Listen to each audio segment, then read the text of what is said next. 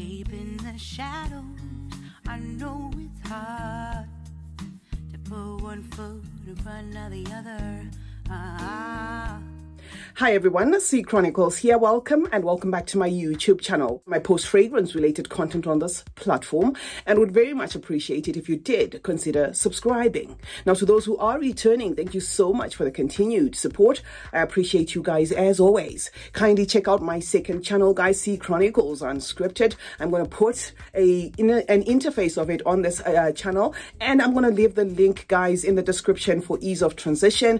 On that channel, I feature anything and everything that is outside fragrance related content, and I have a documentary that I'm going to feature on that channel after Vlogmas to do with something that I posted on my community post, guys. If you read some cryptic message on my community post, yes, guys, there is something that's been happening behind the scenes on my channel for the past year or so, where a boss assigned somebody, okay, to try and get into my channel to frustrate the channel, but they decided to double dip and then contacted me because I think the payment that they got was not satisfactory enough. So we've got all that information, but I'm going to drop it on the second channel because we're not about the drama, guys, on this channel. Here we're all about fragrance reviews. So why I say I'm going to post it possibly in documentary form is we've got the documentation, we've got the transfers of the monies between the two parties, guys, we've got the VoIP numbers that they were using, we've got all that information. So it's going to be juicy,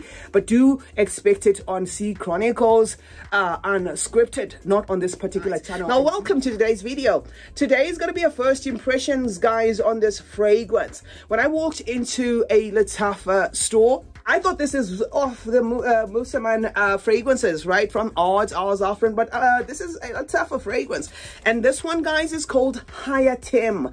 And when I purchased it, they just simply gave it to me like this. They took a little bag, this pouch, put it in there, and then just gave me. And I said, where's the box? And they said, no, this one comes as is.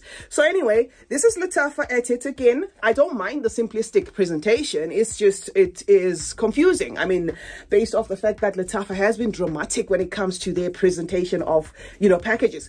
Now, this is the bottle. I absolutely love the work that went on this bottle, guys. This is Hayaatim by Lattafa. I'm going to give it a quick spray on my arm there. I'm going to be generous with it because I do absolutely like it. Now, this is going to be a third impression. So I purchased this about 3 days ago. Sprayed it when I got home.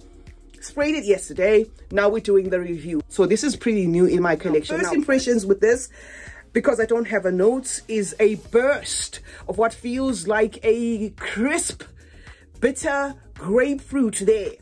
It's spicy, it's lively, but you are going to get that crisp accord that I usually associate with grapefruit, especially mixing with a fizzy ginger. That is the first impressions, guys, I get from this fragrance. So the opening there is going to shout spicy.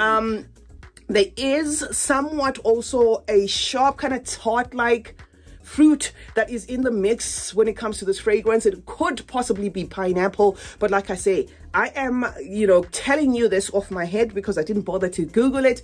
Why I did not bother to search for the notes for this is sometimes Lattafa throws us off, and secondly, I do have something in my collection that I feel is very much similar to this. So I felt, okay, let me do a side-by-side comparison and then just clue you up quickly in case you've been saying this and you've been eyeing it, right? So you're going to get that sharp tart kind of pineapple there pairing with that crisp grapefruit, pairing with a spicy black pepper, something there in the mix coming across is very crisp there, and an effervescent, like a ginger note there, and a woody tone. Now, this woody tone to my nose feels as though it's not like a wood, like say the bark of a tree. I'm not associating the woodiness I'm getting from this from like a particular wood. It is coming across as though it's carried by a spice, like a spice with a warm woody tone to it.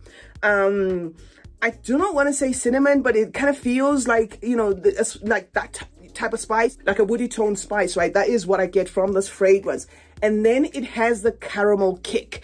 Now, when I said I do have something in my collection that feels like this, it is duplicating that particular fragrance from Lattafa to the T until you get to the caramel part. So to my nose, guys, this smells a lot like Al-Qaim Silver, an offering that Lattafa gave us in the last Lattafa Pride collection, a fragrance that was drawing its inspiration from Bouvari Tiger, right?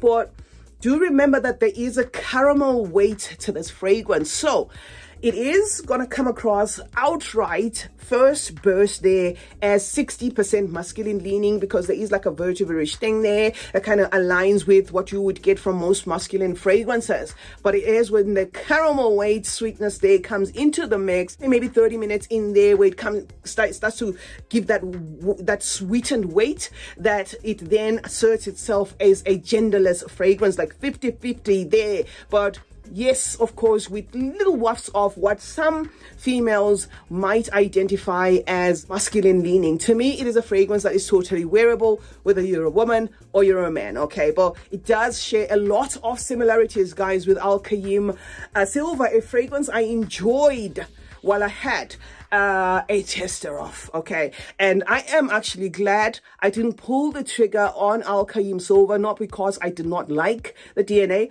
I'm absolutely obsessed with the DNA of Al-Qaim Silver, but Lattafa has done it again, where they have brought back the same juice in a different bottle. So at this point in time, guys, I do not know whether they take maybe independent orders, and then a certain person or a certain company asks them to bottle certain juices in certain, but I don't know at this point in time, guys, because the coincidences are a bit too much, where Lattafa does seem to present the same juice like spun around and spun around. It could just be my nose as well that is just fixated on this one smelling like this. But all I can say, guys, based on my nasal palette, is if you love Al-Qaim Silver, you're probably going to love this. If you have this, you're not missing much here, as long as you know that there is a little bit of a caramel weight, you know, to this particular fragrance. In terms of gender, I did say that this is, to my nose, a gender neutral fragrance, so a man or a woman can totally wear this.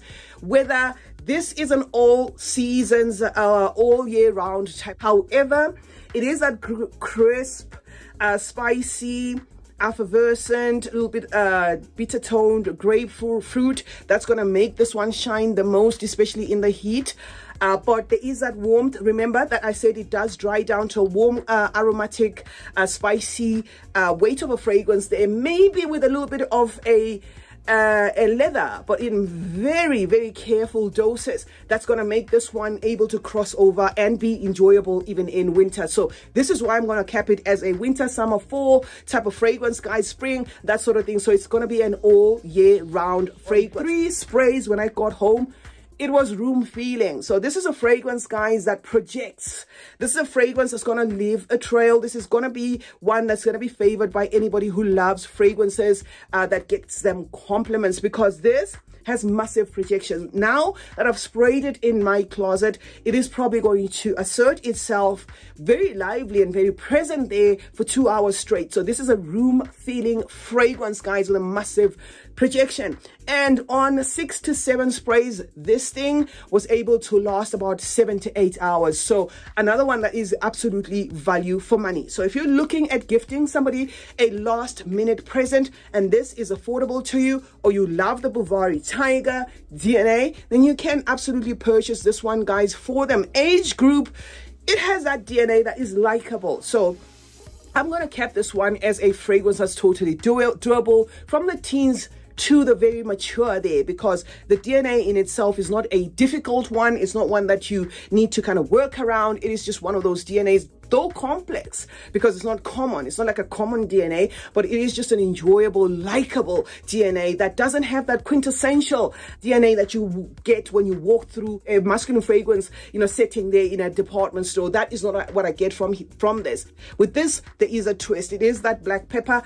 It is that ginger note. It is that sparkly grapefruit, mixing, of course, with a caramel there and other fruits, as well as maybe a touch of florals and a very guarded touch of leather that makes this one very unique and very special to the nose. Occasion can be for special occasions, but if you have a collection as massive as mine, this is something that you can wear anytime. Okay, so this does not give me a DNA that I would want to spray and then maybe go and start working in the garden, if you will.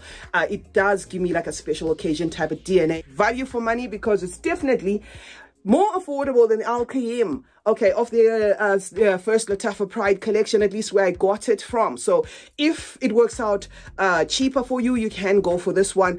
Or if you just want, to try your nose on the Bulgari Tiger DNA, punched up, of course, with a sweet caramel weight, you can try this one. Thank you so much for joining me today. Please do remember to go and check out CeeChronicles Unscripted. And please do turn on post notifications on both channels, guys, while you're at it. That way you get to be notified anytime I upload a video. Like and share this one, guys, and remember that smelling good is a form of good manners. Cheers.